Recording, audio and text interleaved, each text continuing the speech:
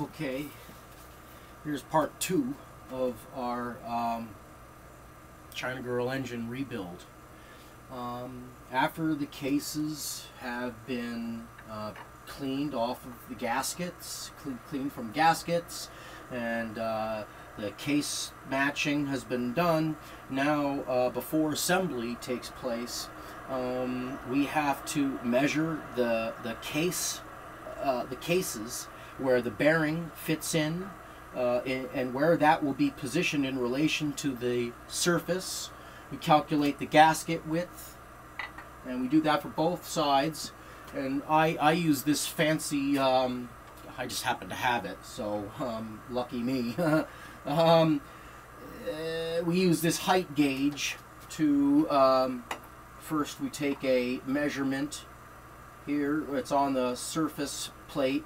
We take a measurement of this gasket surface, record it, we write it down on paper, and then we take another measurement down here for where the bearing fits, and then we record that. We do that for the other case, and then those two depths, we add them together, add the gasket, and we get a 2.156 case width. And then we take our crank, and I have these little spacers that I fit here on each end. And I don't have my measuring tool, but I measure. That allows me to measure. And then these two spacers are 1/2 inch wide, so both of them make 1 inch. So when I measure them,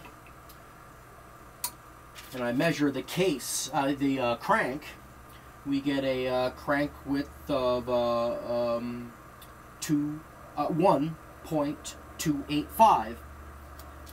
We got two bearings that are 0.435 times 2. We'll get a width of 2.155. And this is the closest one I've ever seen. My God, no shims are going to be required here.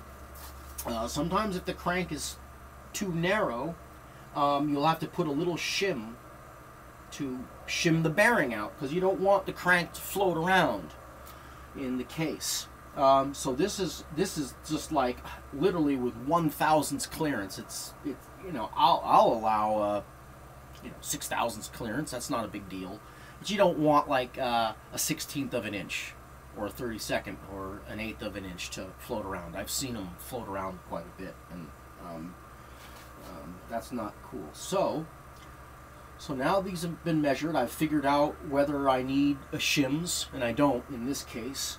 The next step will be careful assembly, and we'll go to that next.